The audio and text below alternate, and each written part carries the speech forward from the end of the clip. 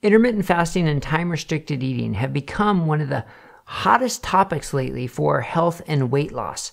And we've seen lots of studies showing that it can help with weight loss, it can help with metabolic health, and it can even help with fatty liver, blood sugar, blood pressure, but in the right circumstance, because not all studies are universally positive. But one question that maybe hasn't been answered so well in the scientific literature, is it a reasonable thing for people to do who are busy people, who are working, who have busy lives? Can we expect them to be able to comply with intermittent fasting? Is it easy? Is it too much of a challenge? Is maybe that's why it doesn't work so well in every trial? Well, now we have a new study that's looked at it, which gives us some insight that yes, it probably is a reasonable thing to ask, at least in the 15 to 16 hour range for most people, even busy working people. I'm Dr. Brett Scher, the medical director at DietDoctor.com, and I want to talk about this study because I do think it's interesting that it seems like a real simple question. Is it viable? Is it a real thing that we can use and ask people to do that they're going to comply with? We have lots of studies asking the questions of how does it help people from a health standpoint, but not the simple question of can they actually do it? And that's why even though it's such a simple study, I thought it was interesting and worth pointing out. It was a study published in the journal German Medical Science. What the researchers did was they took 63 participants, average age 47, and they all had to be university employees. They were in different parts of the university, but the point is they were full-time employees, they had busy jobs, and they were asked to perform time-restricted eating. And it was pretty simple. They were asked to fast 15 to 16 hours per day, so to keep their eating window within 8 to 9 hours per day. And that's it. Didn't tell them when the eating window had to be, didn't tell them what they should be eating, just a very simple intervention.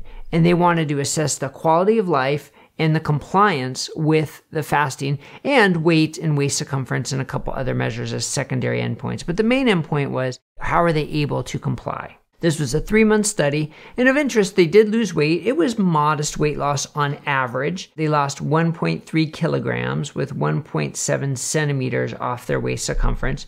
But one thing that was really interesting to me was that the quality of life increased. So you might think with time-restricted eating, oh, you're going to be hungry, you're going to be missing food, your quality of life might decrease, but the quality of life increased on their subjective scale, which I thought was pretty interesting and very encouraging for this as a useful intervention.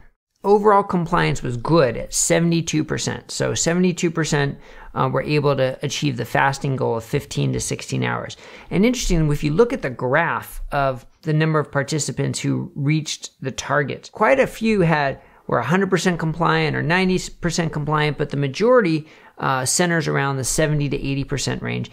And the mean fasting time, again, the majority center around the 15 to 16 hour range, with some going out to 18 and some down to 14. So one take home for me suggests that maybe that 15 to 16 hour range is the best for compliance for busy people. It's hard to say whether 18 is better than 16, better than 14. There's some conflicting data with that. But based on this study, you might say if you're working with somebody who's really who's a busy working person, or if that describes you and you're looking to do time-restricted eating, maybe that 15, 16-hour window is best for compliance. Now, the other data, the weight loss, the waist circumference changes, those were pretty modest. A 1.3 kilogram weight loss over 3 months with 1.7 loss of waist circumference.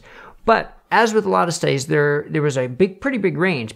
Some people lost up to 8.9 kilograms and 13 centimeters off their waist. So there are definitely some people who respond better than others, and I think it'd be really interesting to learn why that is.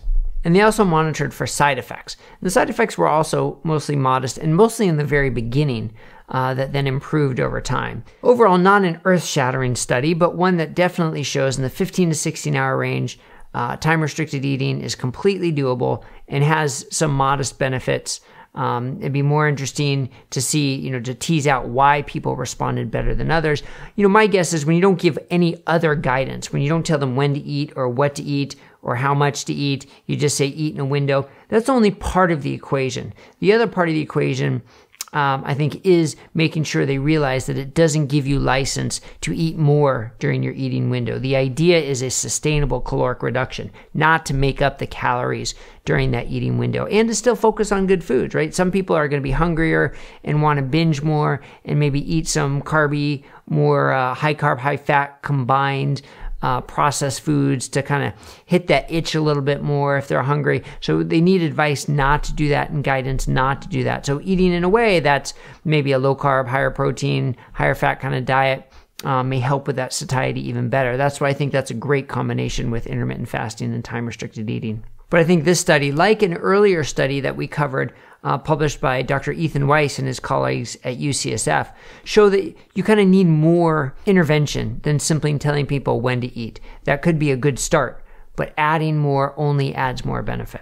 Now, while we're talking about time-restricted eating, it might be worth talking about a second study published in Circulation Research. Now, this study, the headlines say that fasting reduces blood pressure by changes in the gut microbiome. Now, anytime there's a gut microbiome study, I'm a little hesitant. I'm a little skeptical. And this was in rats, so I'm even more skeptical. Because we know time-restricted eating can reduce blood pressure.